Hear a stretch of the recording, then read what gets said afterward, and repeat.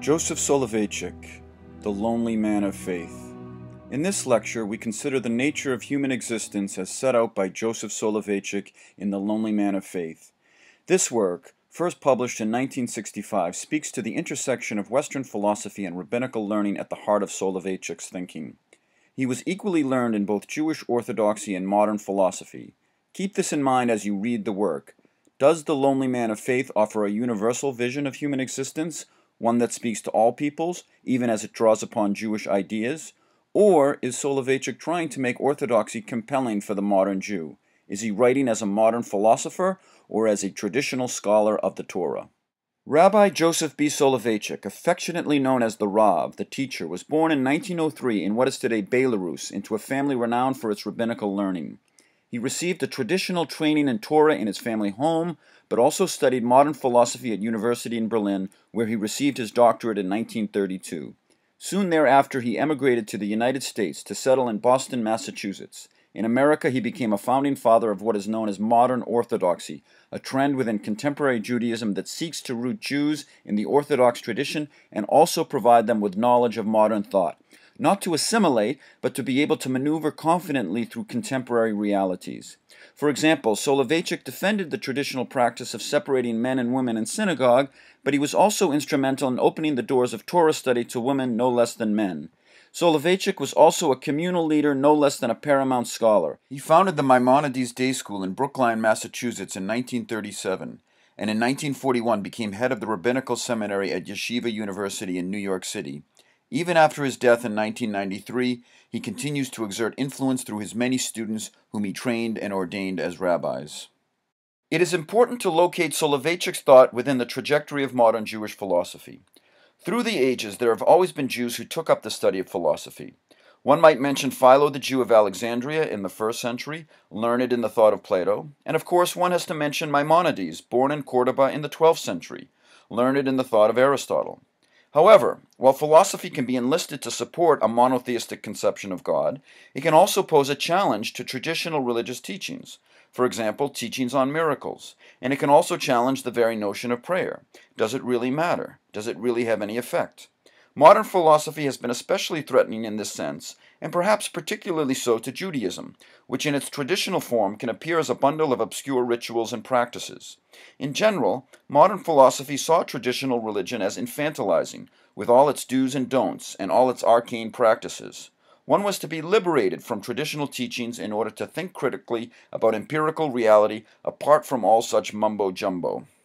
One of the seminal figures of modern philosophy, a thinker from the 17th century by the name of Baruch Spinoza, was born a Jew, but claimed that the legal heritage of Judaism, known as halakha, stifled rationality and independent thinking. In his view, the laws of Judaism worked to cultivate a slave mentality. He was essentially calling his people to get over the authority of traditional religion and to heed the dictates of rationality as true authority. Immanuel Kant, the 18th century German philosopher, argued that man is to make his own laws. In Kant's view, religion is a system of rationally comprehensible ethics, not something mysterious beyond what the human mind can grasp. For Kant, man is to be guided by his own rationality, not by a set of commands and prohibitions purportedly revealed from on high. Kant's ideas raised all sorts of questions about the relation of God to humanity. If man can make his own laws, what is the point of God? Indeed, Friedrich Nietzsche, one of the progenitors of modern atheism, took things in this very direction. If man is morally autonomous and does not need revelation to be guided, then why not give up the idea of God altogether? In other words, man has the capacity to be his own master, the Übermensch, the superhuman. For Nietzsche, those who believe in God are not masters of themselves, they are slaves. Of course, Nietzsche's was only one expression of the modern idea of man as ethically self-sufficient. Another response came from Søren Kierkegaard, Danish philosopher of the 19th century. A pious Christian, Kierkegaard, or SK as he is known, was still a product of his time. He seems to have accepted the claims of modern philosophy that would make God objectively unknowable and thus potentially irrelevant to public life in modern society. After all, what's the public utility of something you can't test in a laboratory? Such can be the empiricist mindset of modernity. Kierkegaard was therefore led to advance the idea of faith as a subjective experience, the leap of faith, as opposed to the idea of religion as a rationally determinable, objective order of ethics, apart from particular religious teachings, as advanced by Kant, and after him Kant's younger contemporary George Hegel. Given the modernizing intellectual climate of his day, Kierkegaard, to preserve a place for faith in human existence, was compelled to elevate the subjective experience of the individual believer, whom he called the Knight of Faith, over and above modernist claims to be able to determine an objective system of ethics through the power of the mind alone. Amidst all these developments, many Jewish communities continued to live traditional lifestyles, but there were Jewish intellectuals who sought to engage modern philosophy and negotiate a space for Judaism within it. Among the luminaries of modern Jewish philosophy, we can mention names such as Hermann Cohen, Franz Rosenzweig, Emmanuel Levinas, and Jacques Derrida. Our author, Joseph B. Soloveitchik, the Rav, stands within this trajectory. His ideas represent a unique and particularly orthodox voice within modern Jewish philosophy. This can be seen in a work written by Soloveitchik in 1944 entitled Halachic Man. In it, he shows that the Jew, who lives according to the legal heritage of Judaism, halakha, is not at all backwards, but actually has a central place in the modern world. Those who live by Torah are not otherworldly and atavistic. In contrast to spiritual enthusiasts eager to transcend the world to be with God, the Jew, according to Soloveitchik, is wholly grounded in this world rather than the world to come. And this is in fact due to his Judaism, not in spite of it. Indeed, Judaism, in the sense advanced by the Rav and Halachic Man, is not about unknown mysteries, but rather about living ethically in this world. The Jew is thus like the mathematician or scientist who seeks to make sense of this world, the difference being that the Jew, while accepting mathematical and scientific explanations of worldly realities, also seeks to understand the ethics of this world. In this sense, rabbinical scholars are cast as powerful legal minds that imbue this world with spiritual energy as they joyfully uncover the logical coherence of the vast corpus of halachic teachings. This makes them the intellectual equals of mathematicians, scientists, and modern philosophers. Their devotion to learning is not an obscure undertaking rooted in inscrutable texts of pre-modern thinking, as if Judaism were a cacophony of irrational and irreconcilable rulings. Rather, rabbinical learning exists for ethical purposes, making its goal akin to that of philosophy. Just as for philosophy the goal of pursuing knowledge is a life of virtue, so too is it the goal of Torah study. In this way, the Rav contends that Judaism is not alien to modern philosophy. Also, to counter Spinoza's idea of halakha as something that enslaves the Jewish mind, Soloveitchik argues that Judaism is chiefly about partaking in the ethical creativity of the halachic community. It is not about conformity to an external authority called God. Rather, to be a Jew is to take on God's role by bringing into being an ethical world. Judaism is thus not at all infantilizing, but quite the opposite. In echo of Kant, Judaism here becomes the fullest expression of human dignity, namely the capacity to be morally autonomous. In sum, halachic man is a spiritually invigorated, ethically autonomous, joyfully this-worldly religious hero. It needs to be said that Soloveitchik's reformulation of the traditional meaning of halakha has generated a good deal of controversy that continues to this day, notably among more mystically minded Jews who feel he cut out of Judaism its rich spiritual teachings, and that he did so, in their view, in order to compromise with modernity and provide Jews with a way to be Jewish and also at home in modern America, at the cost of their own spiritual heritage. Nevertheless, Soloveitchik's ideas left a powerful impact on American Judaism, inspiring many Jews to take up the study of Torah.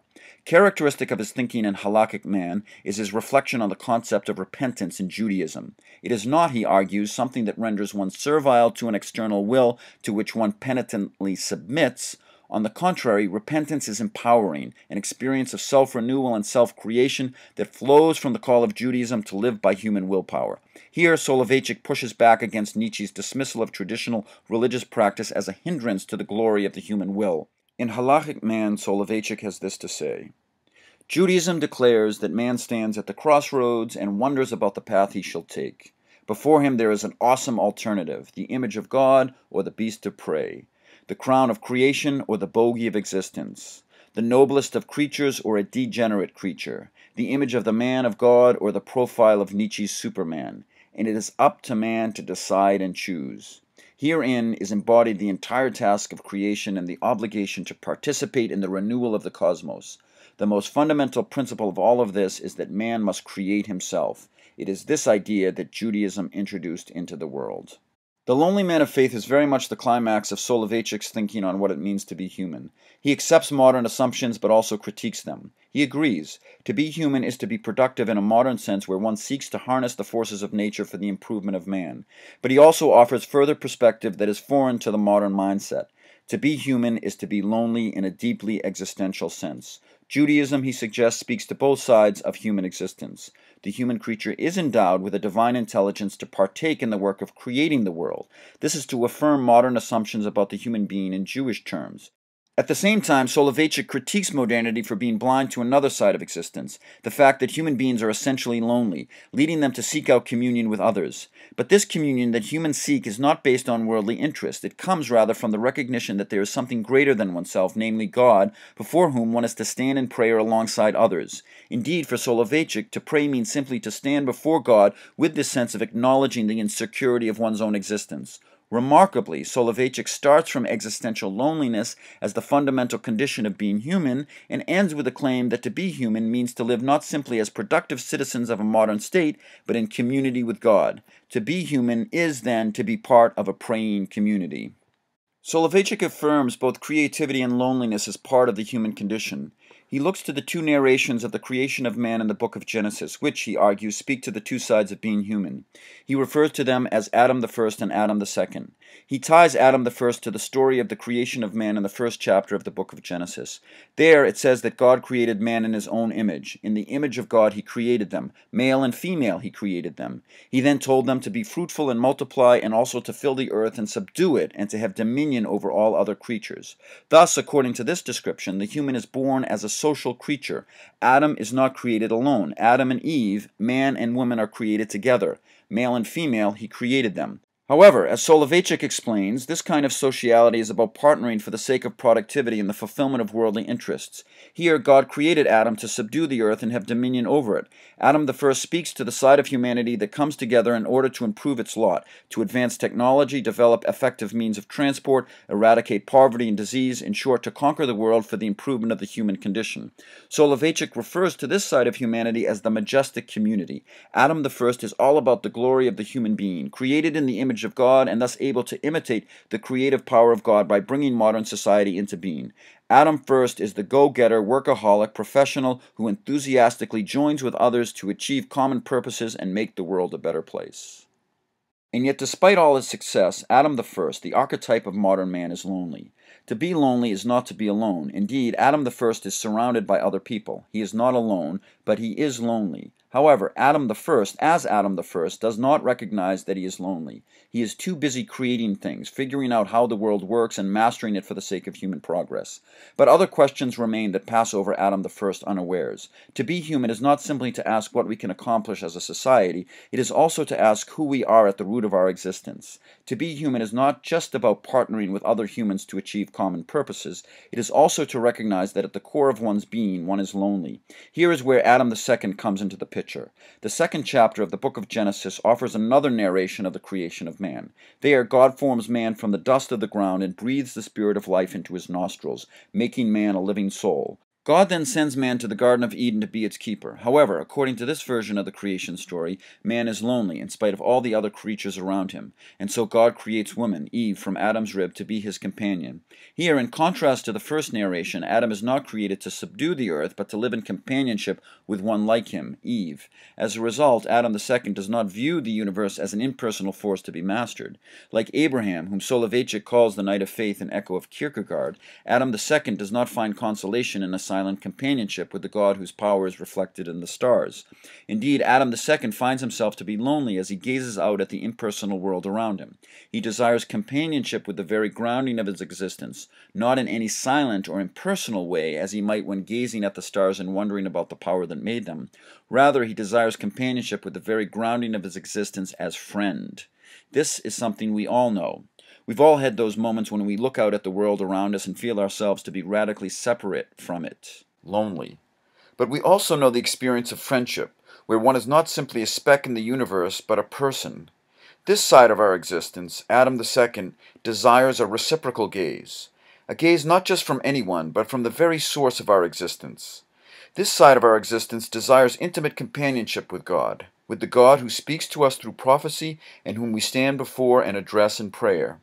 No other gaze can effectively speak to us in our essential loneliness and draw us beyond our loneliness into existential community. But how does this all work? For Soloveitchik, it is not simply about man communing with God. It is worth remembering from halakhic man that for Soloveitchik, the Jew lives grounded in this world and approaches it with ethical purposefulness. In his view, God is not a being beyond the realm of human experience, but is intimately bound up with what humans do as humans. Here, Eve has a vital role to play, and one very different from her relation to Adam the first. For Adam the second, Eve exists not as a partner in a social contract to bring about a better world.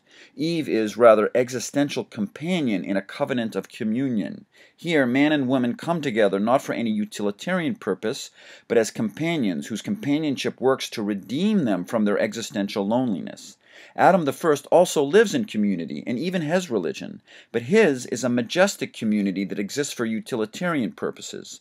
The same is true when Adam the first comes together in religious community. It is not to stand helplessly before God, but rather to see what worldly interests being a member of a religious community might serve. It is very much mercantile religion. It is to join a religious community to be part of a productive group rather than to do so out of recognition of the invincible loneliness that constitutes one's existence. Adam the second is different from all this. His community is not about doing, it is about being. It is not the majestic community, but rather the covenantal community. It is a community of people who, like Adam the second, feel lonely and overcome by the very grounding of their existence. In the second narration of man's creation, it says that the eternal God caused an overpowering sleep to fall upon man. As a result of our experience of being existentially overpowered, we look for existential companionship with God, but we do so in this world through our companionship with others in a community that is based on a covenant, not of production, but of commitment. Here, then, the element of sacrifice is fundamental to the covenantal community. Sacrifice for others and sacrifice for God in the form of ethical commitment. The covenantal community is not simply a spiritual community hoping to experience some sense of transcendence. It is an ethical community.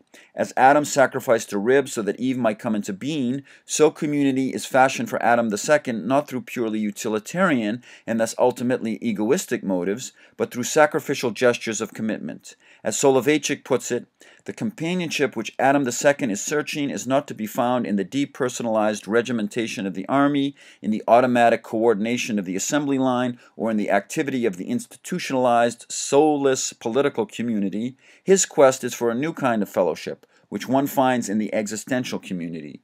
There, not only hands are joined, but experiences as well. There, one hears not only the rhythmic sound of the production line, but also the rhythmic beat of hearts starved for existential companionship and all-embracing sympathy and experiencing the grandeur of the faith commitment. There, one lonely soul finds another soul, tormented by loneliness and solitude, yet unqualifiedly committed. All of this represents for Soloveitchik the redemption of humanity. Here, of course, the redemption that he has in mind is not quite redemption in the biblical sense, redemption from sinfulness, but rather redemption from the existential loneliness at the core of one's being. In the Bible, the concept of redemption is tied to the status of the Israelites as God's chosen people, as a people in covenant with God. The concept of being God's chosen people is not always easily understood. At heart, the idea of being God's chosen people goes hand in hand with the notion of eternal covenant. The Bible depicts God's people as generally recalcitrant and wayward, and yet God is always moved to redeem them. He could destroy them, and sometimes the Bible suggests that he plans to do so. Isn't that what a sinful people deserves? But in the end, God always relents, and instead of destroying his people, opts instead to redeem them and renew the covenant, to restore them to him in a new way despite their faults and failings. In the Bible, the people are chosen because the covenant is eternal. The two concepts go together. If the people were not chosen to be God's people, there would be no eternal covenant. And if there were no eternal covenant, the idea of being God's people would be a precarious venture with no lasting guarantee. However, for Soloveitchik, the scholar of Torah, who is also deeply immersed in the currents of modern philosophy, redemption is something a bit different. It is redemption not from one's sinfulness and potential destruction at the hands of a wrathful God. It is redemption from loneliness. It is about being connected to a community of covenant where God, the very grounding of one's existence, is also a member. It is about being in intimate relation with God, not so much redemption of a chosen people that has gone astray, but redemption of humanity from its existential condition of loneliness. In sum, the human faces an ontological dilemma that for Soloveitchik has become intensified in the modern age with its exclusive emphasis on man as productive. Indeed, the modernist assumption is that Adam the First is the totality of the human condition, that Adam the First and Adam the First alone is what it means to be human, to know how the world works and to master it, to cooperate in society to conquer the forces of nature. But Soloveitchik insists there is another side to being human. For Adam II, to be human means not simply to ask how the world works, but to ask about the soul. What is it in relation to? This question is forced by recognition of one's loneliness. Adam II sees this, not Adam I. It is in his loneliness, in recognizing the impersonal character of existence, that Adam II realizes his own existential helplessness. He thus needs to be redeemed through union, but it cannot be any kind of union. It cannot be about Adam and Eve coming together to build a bridge or to launch a rocket into space. Here, Adam and Eve come together in covenant with God, a commitment and readiness to sacrifice for the other, not just networking for joint production, but a willingness to sacrifice for others through ethical action as signaled by the halakha. Religion for Adam I is mercantile. For Adam II, it is sacrificial. As Soloveitchik puts it, the foundation of efficacious and noble prayer is human solidarity and sympathy of the covenantal awareness of existential togetherness, of sharing and experiencing the travail and suffering of those for whom majestic Adam I has no concern. It is worth stating that for Soloveitchik in the covenantal community, one enters into committed communion with the divine other, but also with the human other. Indeed, the two are never quite separable. Adam I was created along with Eve. They simply came into being in partnership. But Adam II was introduced to Eve by God, who called the two to come together in existential community with him. As Soloveitchik puts it, if God had not joined the community of Adam and Eve, they would have never been able and would have never cared to make the paradoxical leap over the gap, indeed abyss, separating two individuals whose personal and experiential messages are written in a private code undecipherable by anyone else. Thus, God is never outside the covenantal community. In the majestic community, he is all-powerful but impersonal force. In the covenantal community, he is friend. Soloveitchik has painted a brilliant theo-humanistic picture for us. He begins from our own existential state and ends with a community in prayer before God. It is not something demanded from on high, it's just what it means to be human. Soloveitchik knew what it is to be lonely, he also knew what it means to be a lonely man of faith. It is not about holding on to a thought of God in one's head, it means acting, praying with others and sacrificing for them. Ironically, all of this, our very redemption, is not dictated to us by tradition, but is rather driven by the promptings of our own existential condition, in this most modern and perhaps also loneliest of all ages.